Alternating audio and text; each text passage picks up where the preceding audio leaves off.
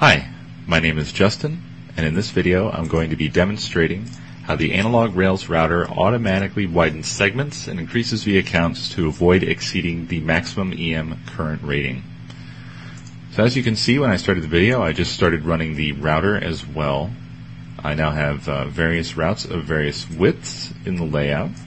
I'm going to zoom in on this section here, and I want to check the IR drop for this net between these 2 points. You can see a dialog has come up that shows me the resistance and the IR drop between the 2 points.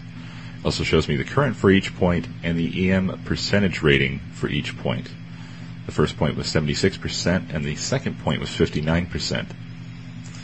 I can go to the EM percentage list drop down here and select 70%, and you can see that now in the layout only segments that exceed 70% of the EM maximum current rating are shown in the layout. I can show different percentages as well. There's 50%.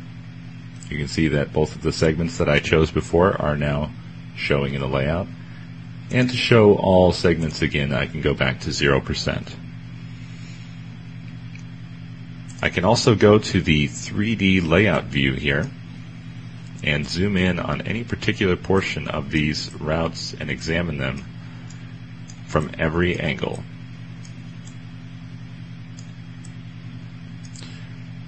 Thanks for watching. I hope you enjoyed the video, and please enjoy the rest of the videos on the site.